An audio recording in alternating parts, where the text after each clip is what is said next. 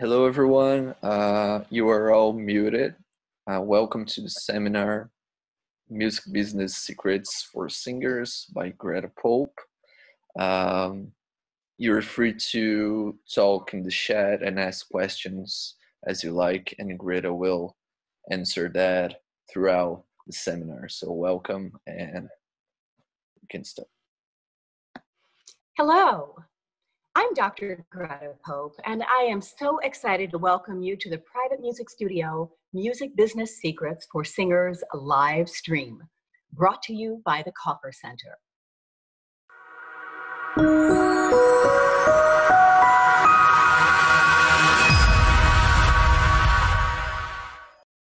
I'm so excited that you're here today. These are truly unprecedented times. Suddenly, we have time to reflect on our career and think about next steps once the pandemic is over. Clearly, you're thinking about next steps because you're here. Change presents opportunity. This particular change gives us time to seize the opportunity. Next slide, Henrique. So that you can get to know a little bit more about my background and experience, we will just listen to the next couple of slides. This first one is a jingle demo, my jingle demo. Henrique? Just for the fun of it, just for the one of it, just for the taste of it, Diet Coke. Just for the joy of it, just for the smile, just for the taste of it, Diet Coke. When you do the math, you'll choose McGrath. McGrath Lexus, McGrath Lexus. When you do the math, you'll choose McGrath.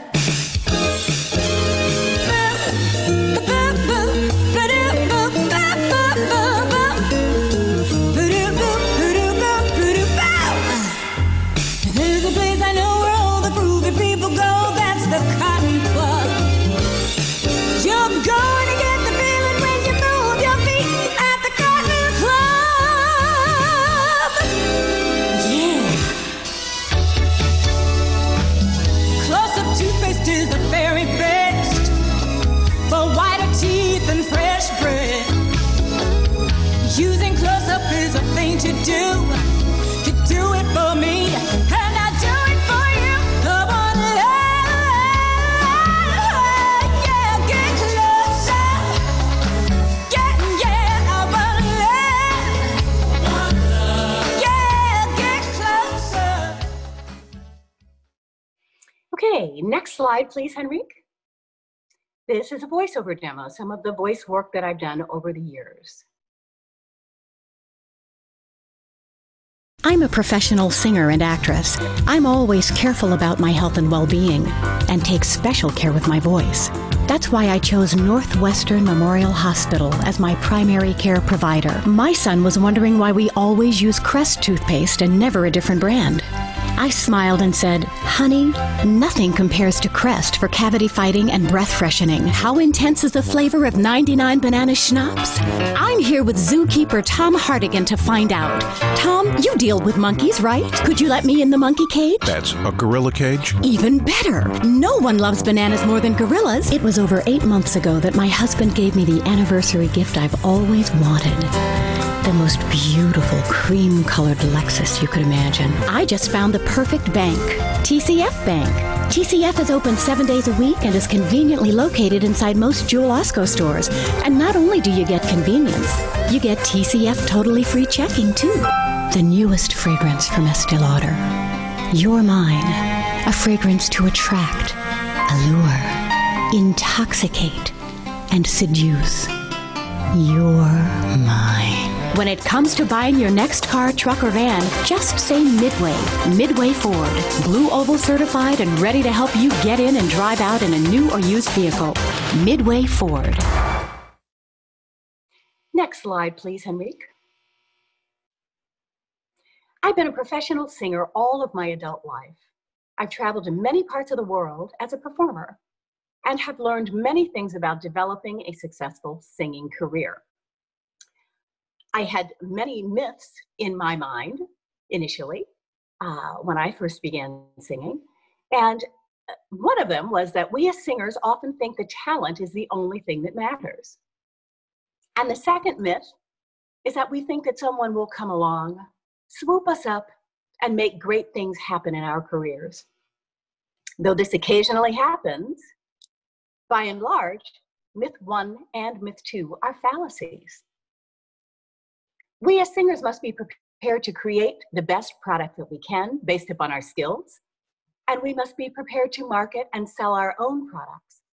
We must be business-savvy singers. So you can see on this slide some of the professional experience that I've had, some of the things that I've done, and it's been a wonderful career. And we're going to talk about, how you can maybe do some of these kinds of things as well. Next slide, please, Henrique. I'm the president and CEO of PrivateMusicStudio.net. I've worked many years in the areas of performing, producing, promoting, recording, and educating. I struggled early on in my career because I believed that myths 1 and 2 were true. After working with agents and managers who were not getting me the volume or caliber of work that I wanted, it occurred to me to try doing these things for myself. It was a lot of work and a lot of frustration, but eventually the desired work started coming in. Next slide, please. Next slide. I returned to academia and earned a doctoral degree. So I had gotten my undergraduate and my master's degree, and they were basically music oriented. I decided after having, several kind of unique experiences with the business side of the business, that I would go back and get a doctoral degree in business. And I was just so happy that I did that because it gave me a perspective on business that I was then able to apply specifically to music. And that's something that so often we as singers are missing. We're not thinking of our businesses as business. Next slide, please. As a result of getting the doctorate, I was offered several opportunities to teach. I was a teaching artist at the Chicago High School for the Arts, and I taught music business classes, vocal performance, piano classes, music theory classes, and private voice lessons and coaching. These things all seemed to suit my skill set, and it was a great situation for me. I've been a speaker at arts conferences and at colleges, and I've been a private voice teacher and coach in my own private music studio. So I love the idea of teaching, and I think it is just such an important thing for singers not only to learn how to sing, but to learn how to read music, for example, so that if you get an opportunity for studio work, you can go in there, rehearse it once, and be on it the second time. Because for producers of jingles and that kind of thing, time is money. So the sooner that you're able to get a grip on what it is that you're supposed to be singing, bring some style, some personality, and do a good job, the more frequently you're going to be called. So let's go on to the next slide. I've spent much of my spare time involved in community endeavors, getting to know people and broadening my horizons. This is so important because you want people to know the products that you have to offer. And the best way to do that is to get out into the community and let people get to know you and get to know what products you have to bring to bear. So I would, without a doubt, advise that you get involved in your community. I've been on a number of different boards, SAG AFTRA local board, the Chicago local board, the SAG AFTRA Singers Committee. I've been chair of that. But in addition to the arts kinds of things, I am currently a member of the Miami University Alumni Board, and I am the immediate past president of the Advocate Trinity Hospital Board. So these are things that are not at all arts related, but they've been a wonderful thing for me, and I've met some very interesting people. Next slide, please. also have written a book called Music, Money, and You, Managing the Business. And I also maintain the Music Business Expert blog.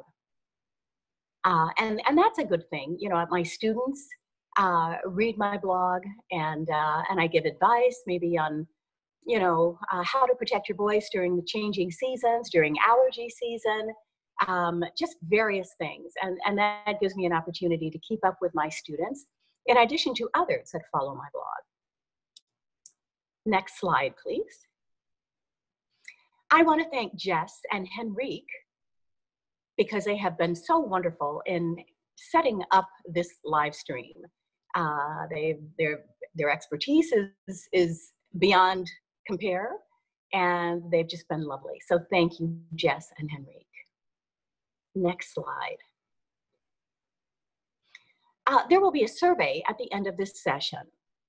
Fill it out and submit to receive a free chapter of my self-help book, Music, Money, and You, Managing the Business. This particular chapter talks about USO tours, fun travel, lessons learned, really neat things. And I think it will be helpful to you. So please fill out the survey. We want to, you know, do the things that you want. I want to get some ideas for the next 2 live streams that we'll be doing. One will be on April 15th, and that will be on setting your goals.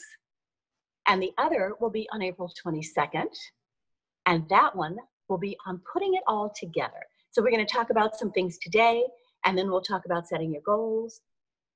And then on the 22nd, we will talk about putting all of that together and creating something that you can, you know, when this pandemic is over and life goes back to probably a new normal, you will be able to hit the ground running with your career. Next slide, please. The privatemusicstudio.net live stream is specifically designed for singers. Singers who sing only, in any style.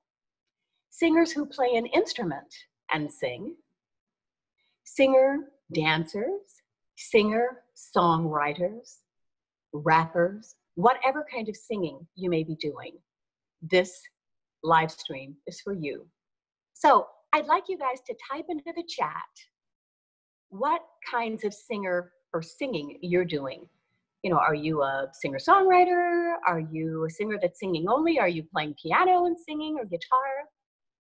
Are you rapping? What are you doing? Okay.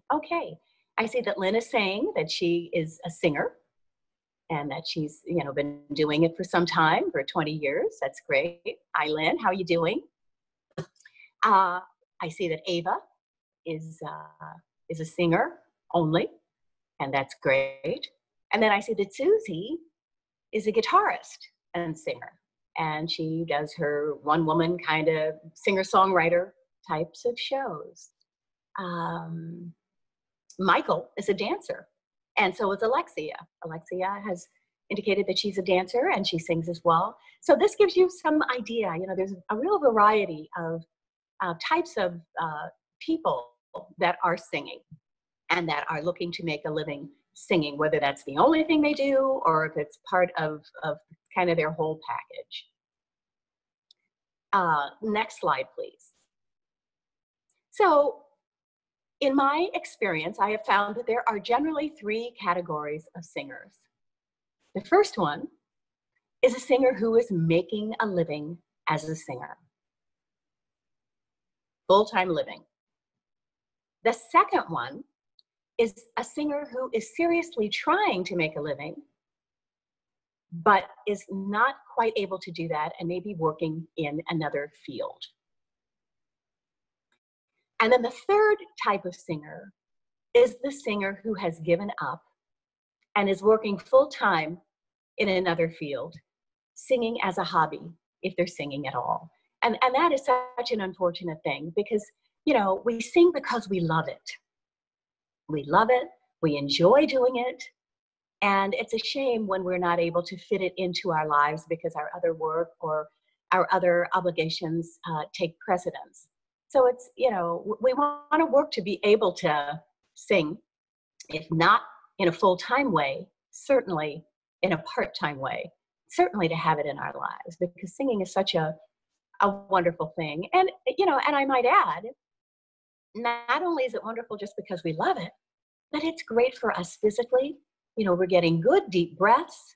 You know, we're doing a lot of things that are physically benefiting from singing. And then in addition to that, it helps our cognitive skills as well.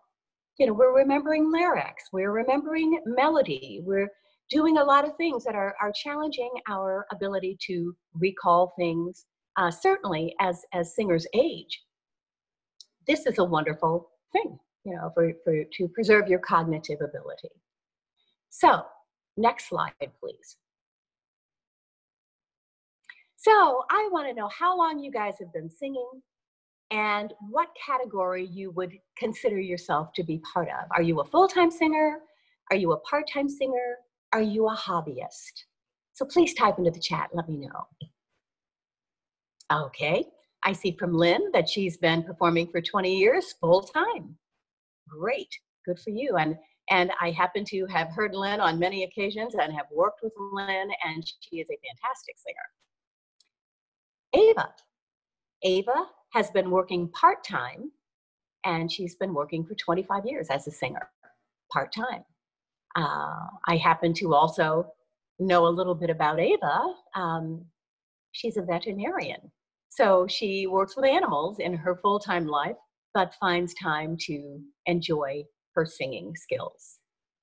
Felina's been working for 25 years full-time. Alexia has been working part-time as a singer. She is a dancer primarily, and she's been doing that.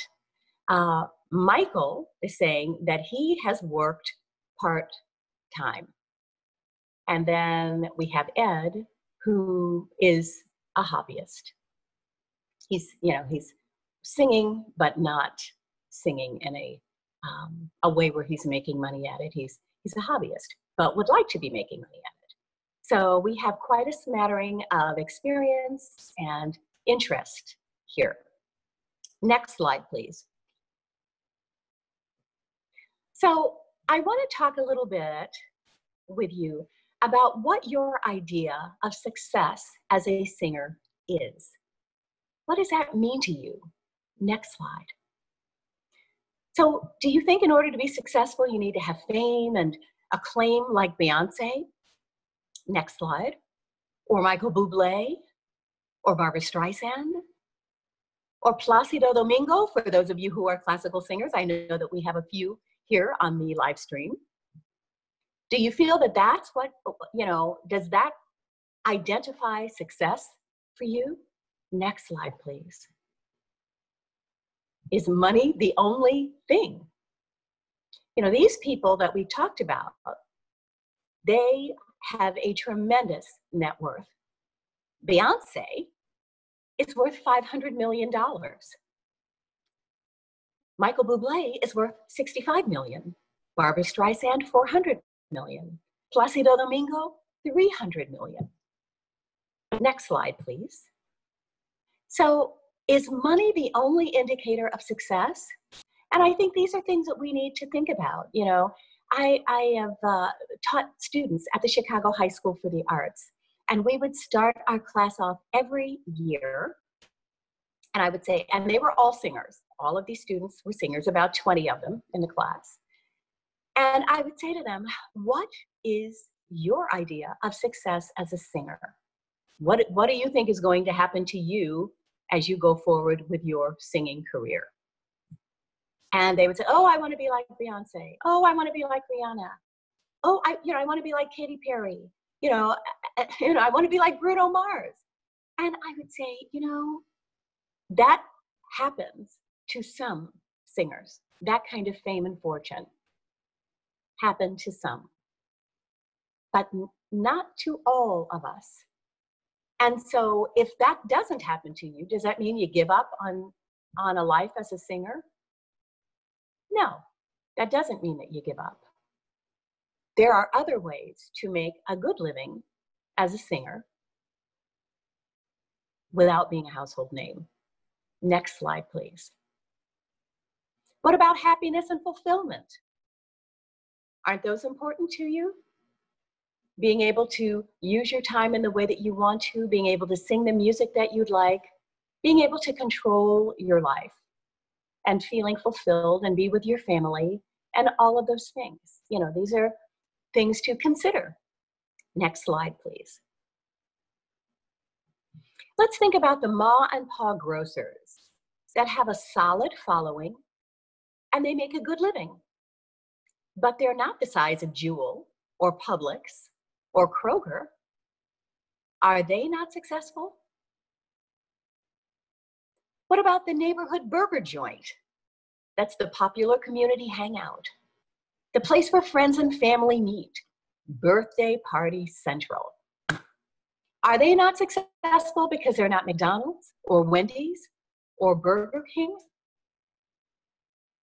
What about the specialty bookstore that attracts people from across the state interested in ornithology, which is bird watching? They're not comparable to Barnes & Noble or Amazon, but they have found their niche. They provide an atmosphere and an expertise that their followers absolutely love. Next slide.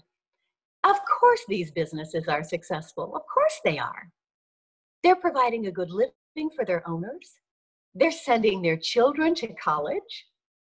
They're providing a secure and comfortable retirement. This is what everyone looks for. And this is how we should look at the entertainment business. We need to stop thinking that we have to be famous to be singers. That's not the only way. We need to think about how can we fashion our career to provide the necessities in life and more. And I'm not talking about a career where you're eking by and barely able to pay the rent. I'm talking about a career where you're making good money. Next slide, please. We don't need to be earning tens or hundreds of millions of dollars to be successful. Next slide. It's possible to earn a great living as a singer without being a household name. Next slide. So you're probably thinking, well, how can I do that? So this is what we're going to talk about today and for the next 2 live streams. Next slide, please. First of all, we have to establish our goals and objectives. So you might say, well, what are goals and objectives? Next slide. Goals are what we want to achieve, and objectives are the steps that get us to our goals. I'm going to say that again.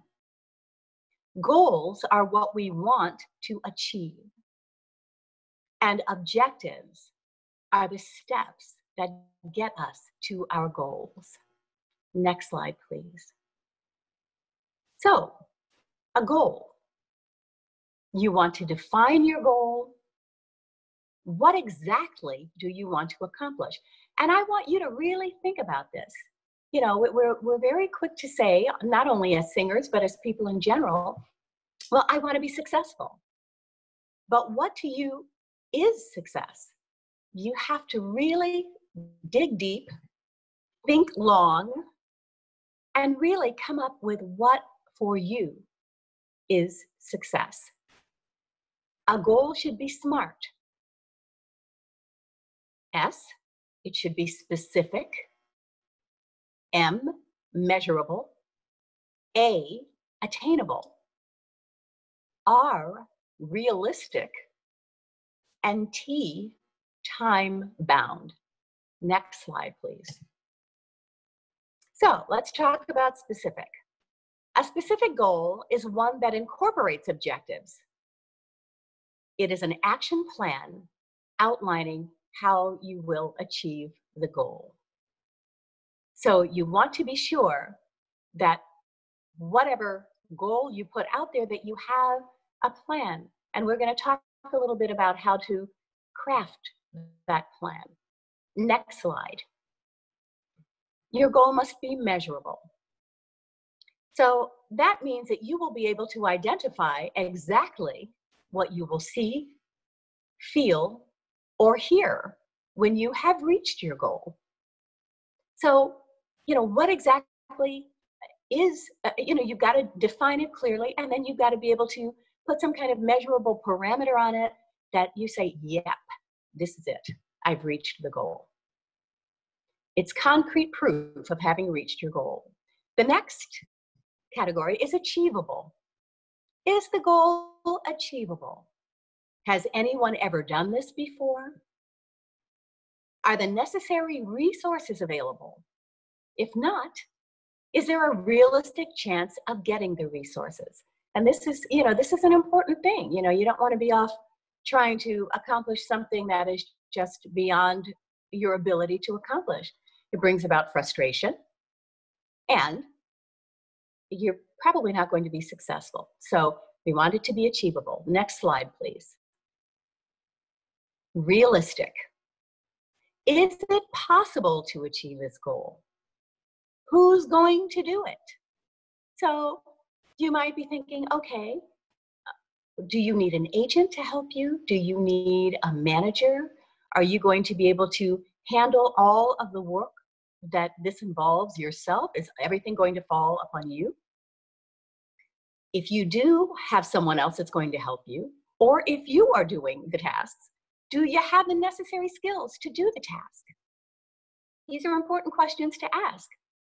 Where is the funding coming from? Who's going to pay for this? You might say, okay, I want to do a new CD. Okay, so now, where's the money coming from? Do you have the money? Can you borrow it?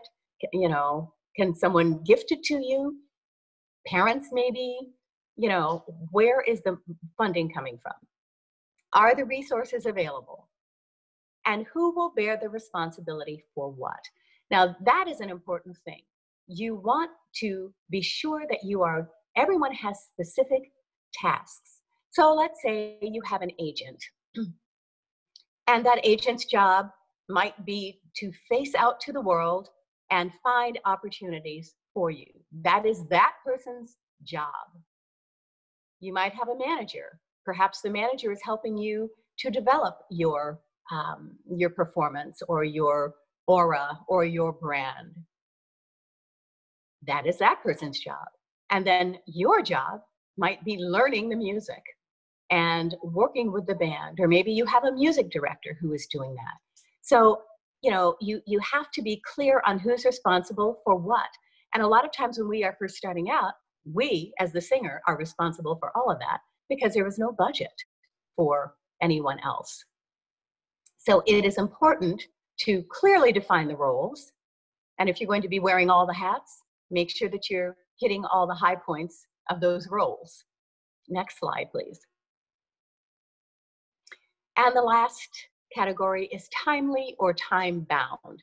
So a SMART goal is timely or time-bound. And that means that you're going to establish a date by which the goal will be accomplished. And you will establish dates by which every subtask will be accomplished. So let's say that your goal is to do a CD. Just for the sake of ease. So the first thing, of course, is going to be, what is the material that you're going to sing? So maybe your first subtask might be, I've got a month to select my material. So let's say by June 1st, I'm going to have selected my material. And then let's say from June through September, you're going to select your musicians and you're going to rehearse your music and you're going to prepare it for the recording. And then let's say maybe September 15th, you're going to schedule your recording session time and go into the studio and do your recording. So these are the subtasks. The overall time-bound parameter would be that by October 1st or October 15th, I will have a new CD. So that's the overall goal. And then you have those subtasks that get you to that goal. Next slide, please. So here's another goal. Let's say that our goal is to earn $100,000 per year. How would we make this a smart goal? How many bookings do we need annually? And how much should we be charging for each booking, etc.? Next slide. There are a lot of things that will determine how much we can charge per booking. Some of those things are, next slide, please. What type of music are you performing? Who is the audience for that music? And what are they willing to pay for that music? Now, I've often used the example of grunge rock. Now, this is a style of music that, you kind of think, well, it certainly has a following, but who is that following, and what would they be willing to pay for an artist doing that type of music? This is an important thing. I'd like to get some idea of what you think an artist or an audience that would pay a lot of money for your music would be. Who might that audience be? Please type into the chat.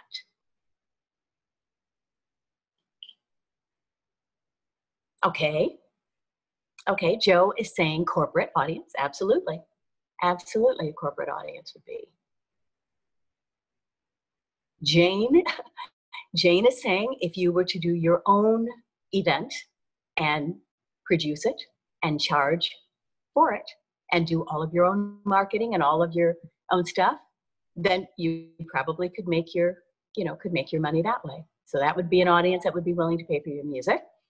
Of course, you need to have a following, and all of these things are things that we will talk about in upcoming live streams. We have 2 more, April 15th and April 22nd, and we will talk about these things, how to build a following and all of these sorts of things. John is saying corporate audience. A lot of people are saying corporate. Absolutely.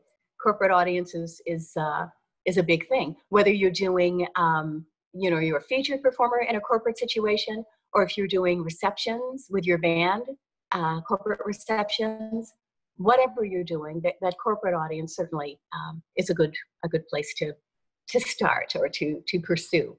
Next slide. So if you charge $1,000 per performance, you will need 100 bookings per year to reach your goal of $100,000. Next slide.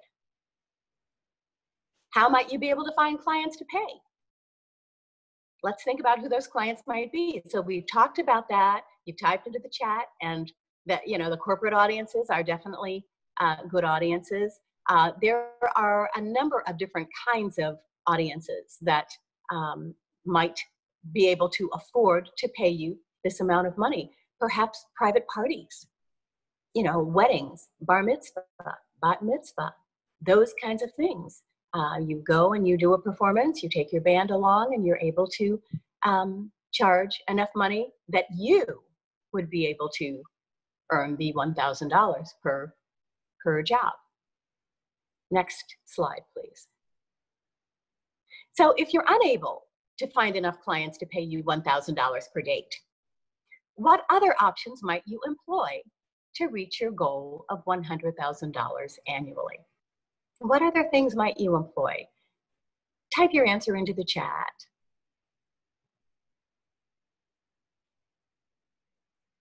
Okay, I'm seeing merchandise.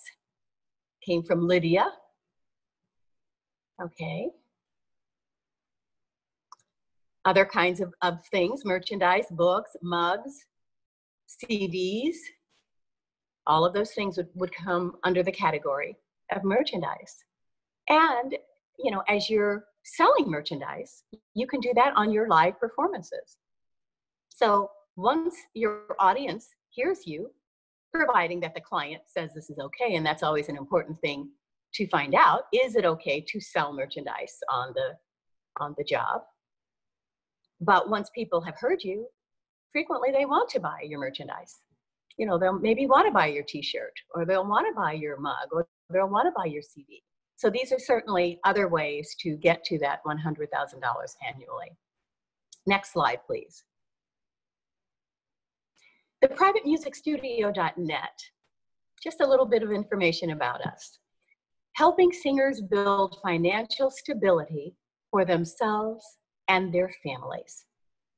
Helping them to reconnect with their passion and to have a breakthrough in their work and relationships. And these are all such important things. You know, so many singers struggle. I can't tell you the numbers of singers that I've met that are really good, and they struggle because they do not have the business savvy skills. And that is such an important thing. You know, I will, you know, I'm just going to be brutally frank. Occasionally you hear singers who really are not all that talented, but they're doing great. They're making lots of money. They don't have the greatest voice in the world, but they've got great personality. They have wonderful merchandise that they're selling. They understand the business of singing. So having talent is a great thing, but it isn't everything. Talent without business skills, not good. Business skills without a great deal of talent or an exceptional talent can be good. So that's something that we need to think about. It's not all about how we sound or how we look. It's about all of that coming together. So I want you to really keep that in mind. So my mission is to just help singers to recognize that so that we can have a bigger community of successful singers.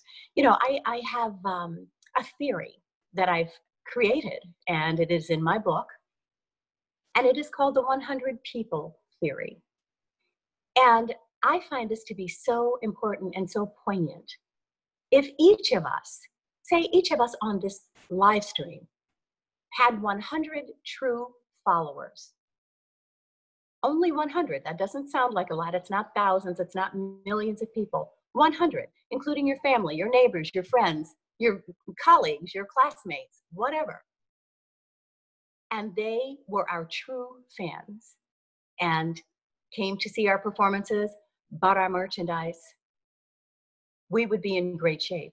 And if we were then to take that a step further and share our fans.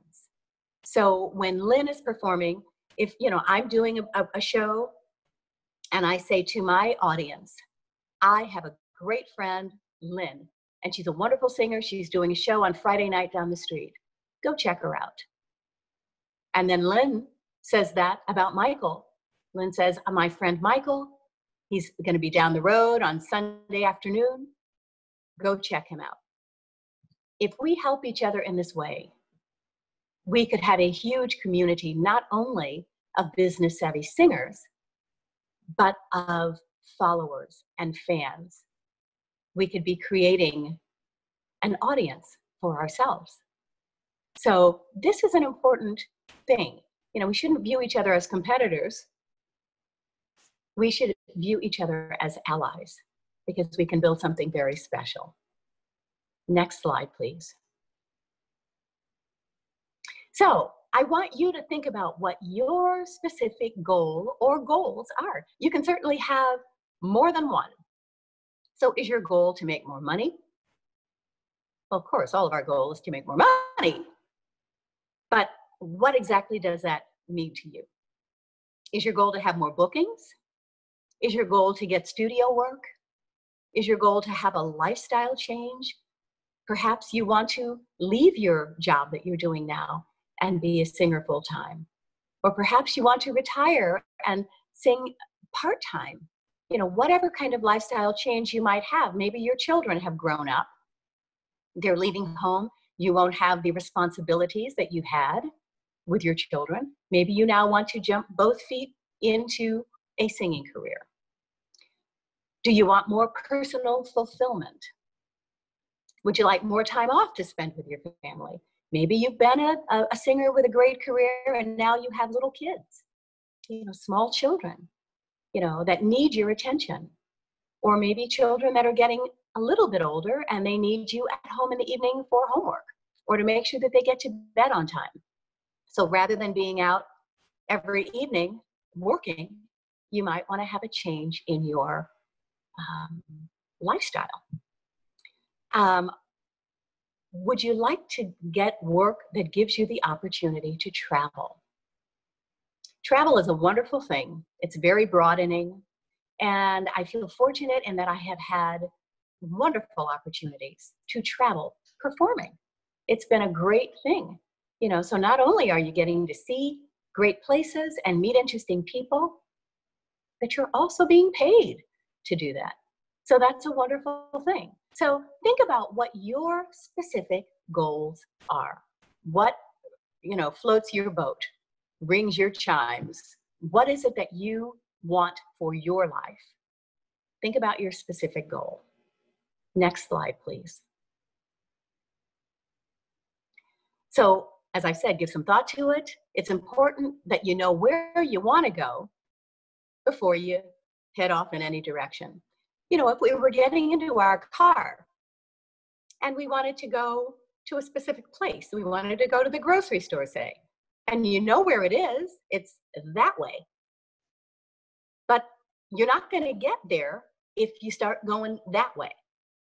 So you have to know specifically where you want to go and then go in that direction. We can't just, willy-nilly hope for the best. You got to have a plan. Next slide, please. So we're going to pick up right here in session 2 of the privatemusicstudio.net live stream. And what I want you guys to do is really, really take this to heart and think about what is it that you want for your career and for your life. This is really, really, really, really important because without a plan, you're probably not going to get there, or you're not likely to get there. So I want you to really give some thought to it. Next slide, please. So let's have some questions. So you guys can raise your hand. You're still going to be on mute, and you can raise your hands, and Henrique is going to then, I think, forward the questions to me. I think that's how it's going to work. He's going to forward them to me. So, okay, so the first question we have is from Felina, and I'm reading her question. Okay, Felina is asking about a website. She says that she has been singing for a long time, but she has not in recent years done any online kinds of things. So she's wanting to know about creating a website and the importance of it. Is it important? My feeling is absolutely it's important. Our world is becoming increasingly digital, increasingly online, and certainly with this pandemic, everyone is online. Everyone researches everything online. If there's something you don't know, I happen to watch TV with my phone and I Google everything, everything, perhaps an actress, when was she working, or what years did this particular show run, or perhaps I will hear a term that I'm not familiar with. I will Google that. And I think a lot of people do that. So you want to have a web presence. That's really an important thing.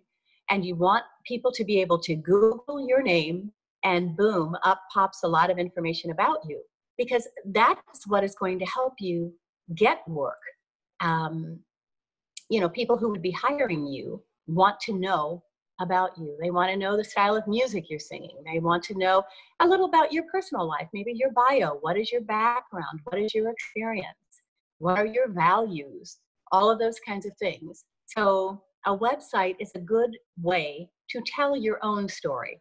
It isn't a review. It's not something that someone else is writing about you.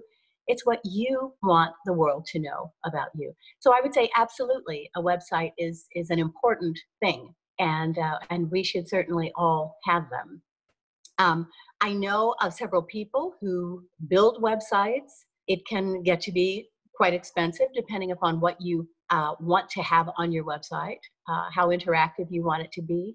There are also programs and templates that can allow you to build your own website fairly easily. WordPress is one, Wix, Weebly.